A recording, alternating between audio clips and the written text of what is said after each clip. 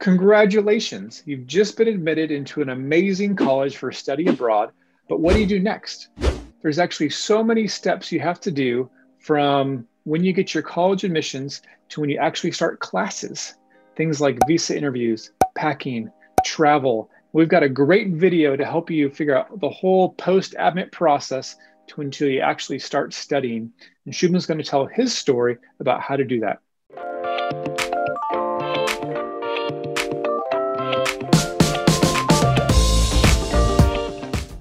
Friends, welcome to Chine Coaching. Rob here.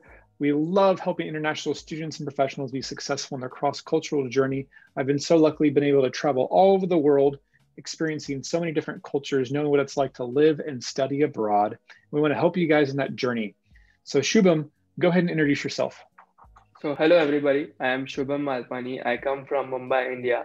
I have done my undergraduate in electronics and telecommunication, and I'm here at Syracuse University to pursue my Masters of Science in Information Management.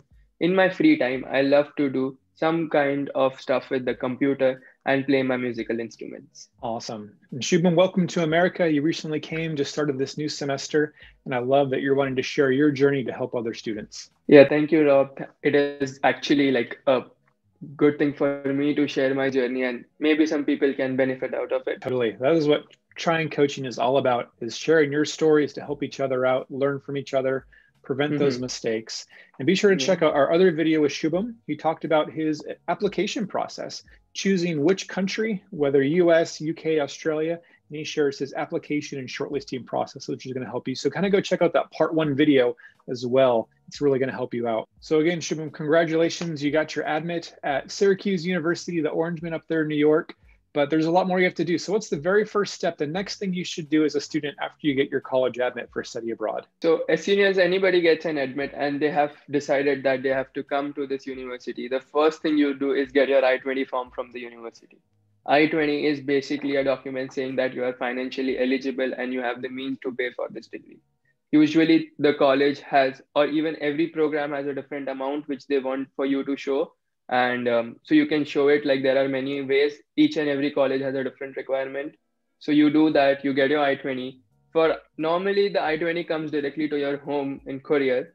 But now because of COVID, my I-20 was emailed to me and you can take out copies. So after you get your I-20, you can jump onto visa. Awesome. So yeah, I-20 is that magic document you need, and then you can apply for a visa. So talk about, what's the process? I know it was harder during the pandemic, but how did you get your visa interview and how did that go? So the visa interviews in India, they were actually stopped, I think, till the end of August from March. So when I was actually supposed to get my visa for the fall semester, that did not happen. So I was actually like filled out my DS-160, did the whole thing. And then luckily, there were so many students applying for visa and so little spots that I consider myself lucky that I got a visa quite early. My visa interview was on 19th October. And the Mumbai consulate used to only open up 10 slots, 15 slots, and it was almost like a race where you had to run and get those visa appointments. Do you remember the questions that the officer asked you? So my visa interview was quite smooth. So the visa interviewer asked me only 4 questions. What I'm going to do over there? What is my undergraduate in? Do I have any backlogs? And what does my father do? And then there were golden words. Your visa is approved. Woo! Congratulations. Everyone loves that. Yeah, those are actually the magic words every student wants to hear. Yeah, I feel like even more than the application getting admitted, getting the visa approval is even like a bigger sigh of relief. Yeah, because actually, like, this is a small message from me to all the students that visa interviews for US are actually hyped in India a lot. People will say that you have to tell all these stuff. My suggestion to you guys will be stop reading the visa interviews that come on Facebook or whatever other platforms that you're using. People don't research properly. People don't think what they have to say. They just go for the visa interviews. Prepare yourself. Sit down, write a pen, ask somebody to judge you whether you're telling the correct things and not.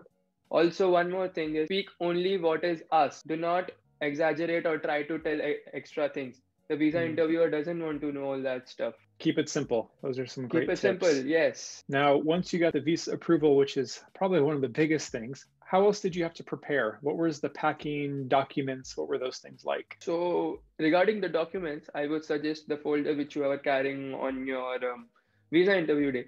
Take the whole folder with you. Also, I would suggest that universities generally pre-enroll the students for the first semester, maybe a few courses.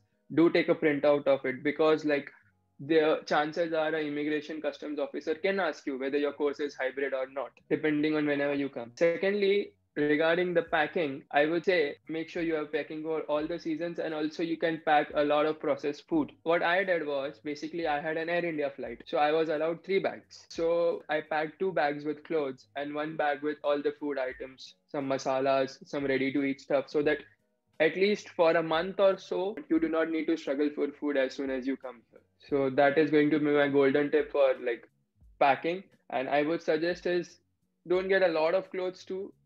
Sometimes you'll find better clothes and better brands over here which are cheaper enough. Yeah, especially for good winter clothes. It's better to get those things here in America because you can get the good quality at good prices and it's going to be proper to help you with the cold weather here. So yeah, like that thing played out in my favor. Like our landlord, he actually allowed us to order all of our stuff during Black Friday at his home.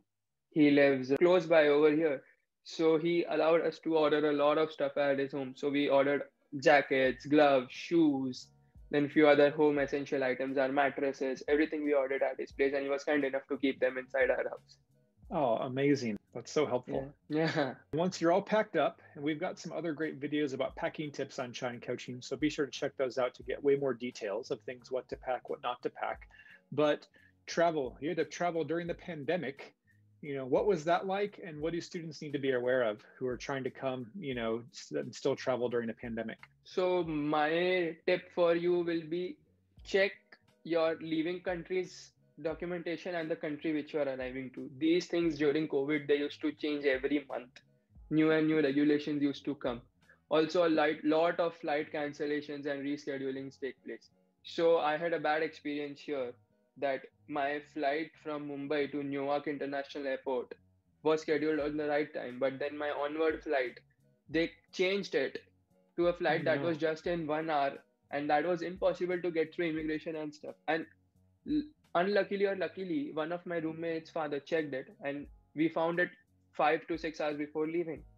So at least we could get there and get our tickets rebooked. But these things happen. Flight rescheduling is very common during COVID times. Also, like I would suggest that when I came, there was not a necessary requirement to get a COVID test done.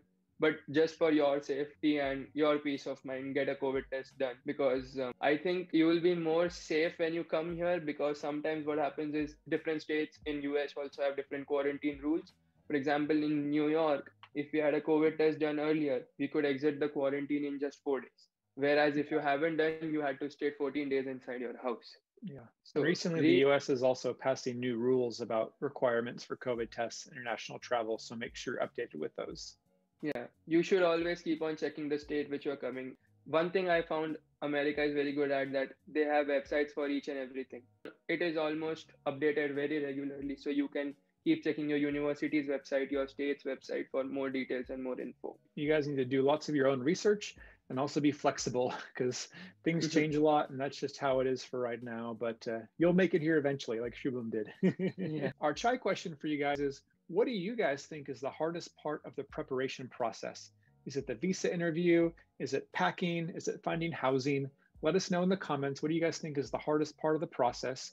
Shubham, what was it for you? What do you think? So the hardest part for me was the packing, or you can say the shopping for the packing. I am living outside my house for the first time. I've always lived in a joint family. So packing a lot of things that I wasn't even aware that you need to keep these things. It was a nightmare for me, packing everything into, and then balancing your weight at 50 pounds or 23 kgs. That is another ball game in it. It's an art of packing everything just the right way to fit it all. And you want to give yourself plenty of time to do that. Yeah, so I took almost 10 days to do my packing, and I was packing till the time I was coming. I'm notoriously a last minute packer, so don't be like me. Plan ahead. And so, Shubham, the very last thing to cover is this process is to finding housing, settling down.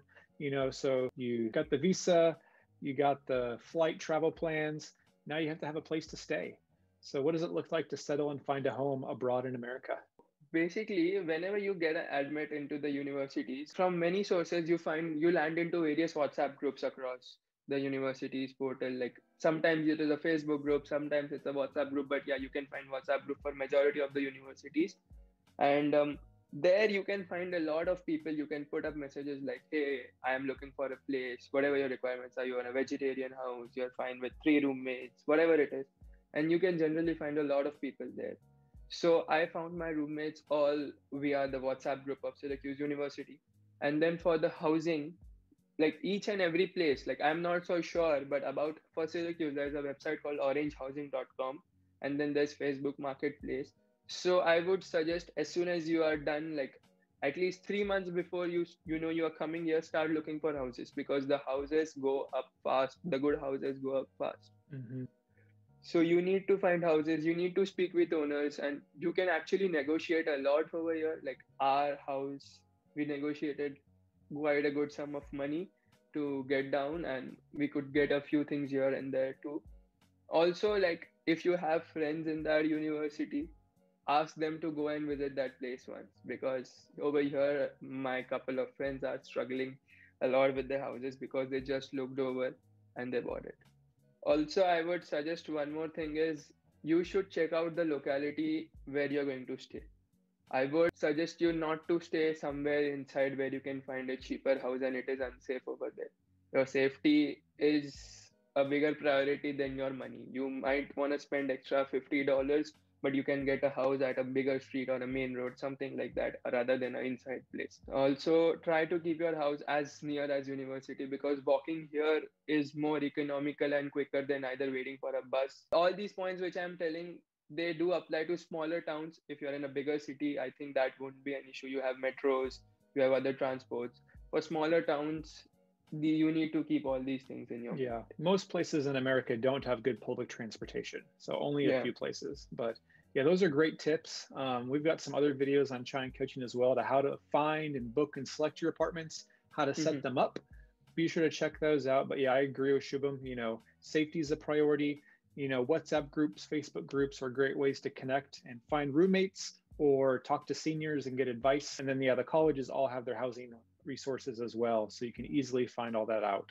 Well, Shubham, thanks so much. I've loved this conversation. Thanks for sharing your journey of the post-admit process. Be sure to check out our other video as well about why Shubham chose to study in the US compared to the UK and Australia, and his admit process to come here to the US and study at Syracuse. And give a big like and thumbs up to say thanks to Shubham. And Shubham, thanks again. This has been really fun. I appreciate you. Thank you so much. And if you guys have questions, please don't hesitate to either message me or you can message Rob too. We can both help you out. Perfect. Yeah, we'll have Shubham's LinkedIn link in the description if you guys want to connect and learn more about Syracuse. Be sure to subscribe to Chai Coaching, because we want to keep helping you guys thrive and succeed in your cross-cultural journeys. Thanks so much for tuning in. We'll see you next time, friends. Cheers.